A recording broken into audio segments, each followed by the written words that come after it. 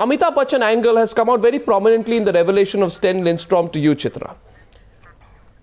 Now, he says that the investigators from India gave him a long list of names to pursue, including the name of Amitabh Bachchan. They also told me they did not trust you entirely, that is you, Chitra Subramaniam, they didn't trust you entirely because you had refused to link the Bachchans to the kickbacks. Now, and eventually they ended up planting the Bachchan angle on a foreign newspaper. My question to you is, I think in national interest today, Chitra, it is important that you talk about and you tell us who was trying to plant the Bachchan angle. Is it true that there was an attempt to plant Amitabh Bachchan's name on you as a reporter at that time, that you resisted or didn't play into their hands? Can you tell us details of it? Because, you know, there's a lot of interest into why this was happening. Okay. There were two things that happened when the government changed, and they were diversionary, and they disturbed the investigation and the sanctity of the investigation. One was to go around saying that a former Prime Minister had bought some dud guns, and the guns were bad. So, you know, a whole lot of people went off to see them firing in cold and heat. And, you know, it was a complete drama and waste of money, despite everybody saying the guns were good. People with knowledge, you know, the army people across the world were saying we had bought excellent guns. But in the din of what was created, that was lost.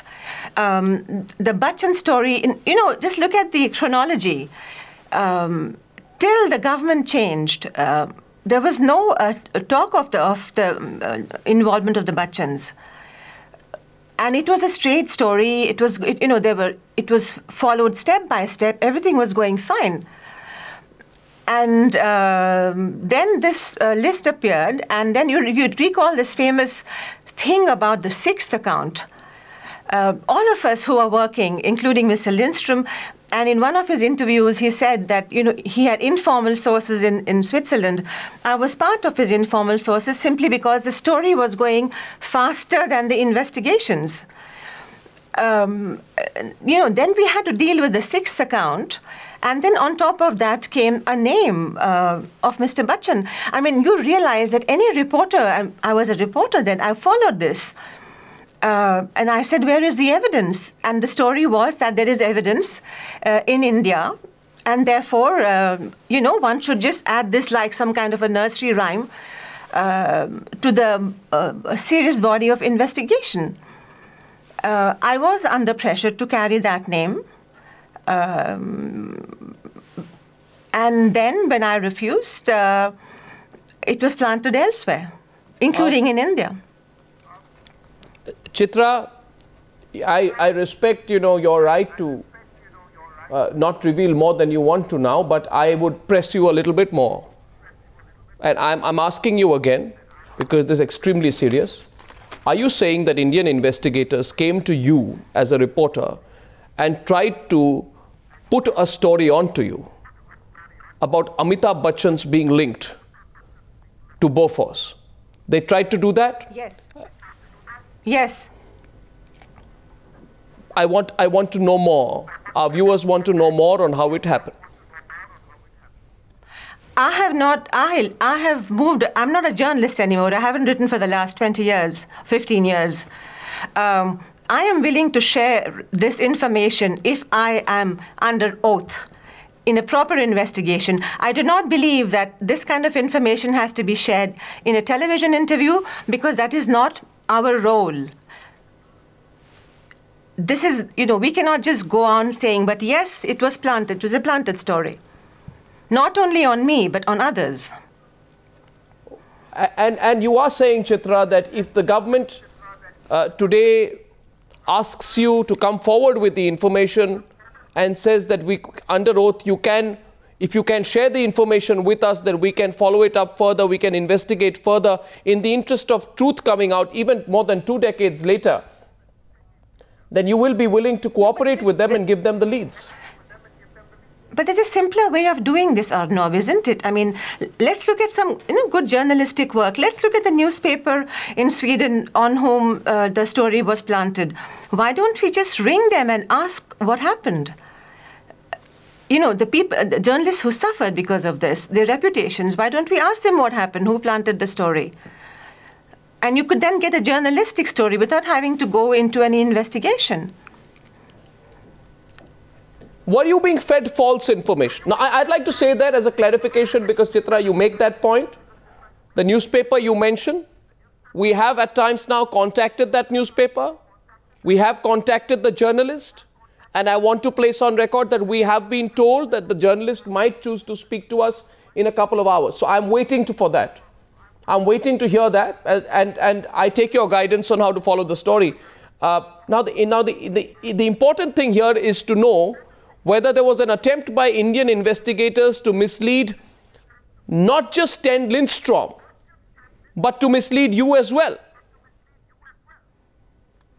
With hindsight, you can always say, oh, that was a... I think when you're working as a journalist, there is no mislead. Everything is a lead.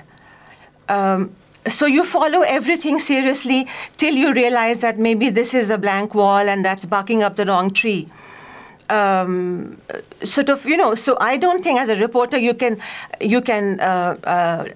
discard any information that comes your way. So, yes, there were efforts to mislead, but it's not as if, it happens all the time. It happens all the time. What impact do you think the new revelations that Sten Lindstrom has come out with will have?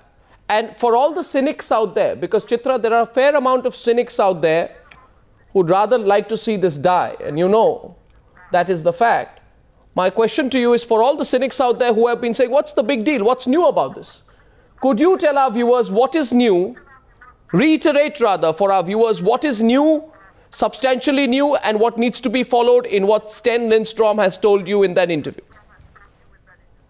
I'm glad you've asked this question because, when you say, and there are cynics out there, and, say, oh, it's only 64 crores, or it's only 100,000 crores, or 65, whatever numbers of zeros you want to add.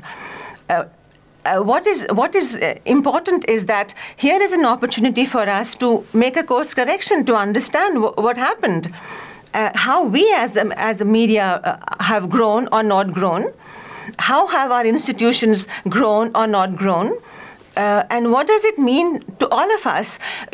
Politicians come and go, all of us will be gone, but what are we leaving behind? This is not some kind of a movie where you show interesting things 1 minute and then go on and people get bored. This had very serious issues to raise. Chitra, and they remain unanswered. Chitra, the cynics also ask, why is Sten Lindstrom speaking now? Yeah, he could have spoken. It's the 25th anniversary. He could have spoken last year. They would say the same thing. When he was speaking as Sten Lindstrom, the chief of police, people said, why is he speaking now? You can always ask that, and you can ask that 10 years from now and 15 years before. But I think you have to move beyond that. We as a nation have to move beyond that because some harm was done and we have to see who did the harm. And if we did it, let us correct it.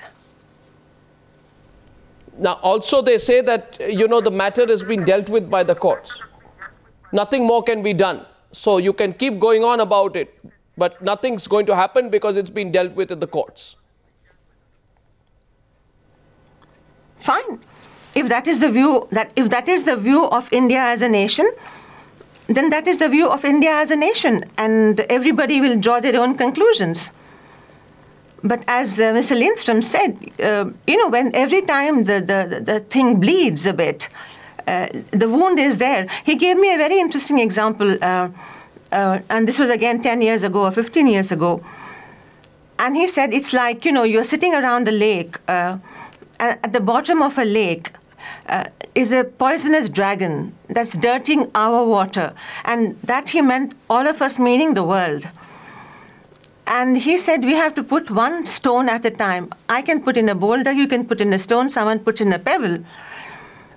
so that the dragon then just comes out to breathe. And we have to hold our horses to kill the dragon if and when it comes out. It may not happen in our lifetime, but we can't stop trying. And I think there was some merit in what he was saying. And I'd like to say this now, because I have just received a text message as we speak that we tried to speak to Bo Anderson, who's the journalist who's been following that story. I don't know if that is the particular story which Mr. Bachchan was referred to in, but he has refused to reveal his sources 2 times now. He has refused officially. He has communicated to my team right now, this second, that I will not reveal who tried to plant an Amitabh Bachchan name in my story. And I think we respect his right to do it, but we must continue to ask that question, because the fact doesn't take away from the fact there was an attempt. If the attempt happened in the case of Amitabh Bachchan as one diversionary tactic, I'm sure there were other diversionary tactics as well. So the big story this evening, and Chitra Subramaniam. Yes, Chitra, I have one point. Can I? Yeah, go on. Sorry. Sure. You know, I have worked closely with Bo, and I know how difficult it was for him. He's one of the world's best investigative journalists, and I'm saying that it's not just Sweden. He's an institution, and for him, I know what he went through, and I respect his view to not reveal the sources, but that doesn't mean we should stop. And you're right on that. And finally, towards the end of your interview, Lindstrom says, and this is so ironical, isn't it? He says that whenever the public prosecutor and I heard of any Indian investigators or any other Indian visits to Stockholm, we would speak to the media telling us we want to meet the Indian investigators. Yeah. And he goes on to say, can you imagine a situation? And this question he puts to, I think this question is not a rhetorical question, but anyone in India needs to follow this question and think about it. Can you imagine a situation where no one from India met the real investigators of the gun deal? But did we know this so far? Chitra? I think, yes, well, people in the know knew. But I think the fact that he says it, the whole ridiculousness of the situation. Here are these 2 guys saying, come to our office, we have recordings of all the interrogations, help us put the names together, we can help you put the names together, and let us work together. And nobody came. Absolutely. Well, I'll tell you one thing, Chitra. The story needs to come out. We need to know who those sources were. We need to know who put whom on the wrong track. We need to know who tried to plant the story. We also need to know whether there was a cover-up. And I think that is a story which will be followed. But Chitra Subramaniam, you know, for this great scoop, and I'd like to place on record, which came out in the Hoot website.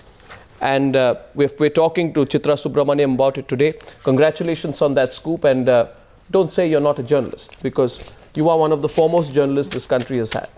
Thank you very much for talking to me from Geneva today. Thank you, Chitra.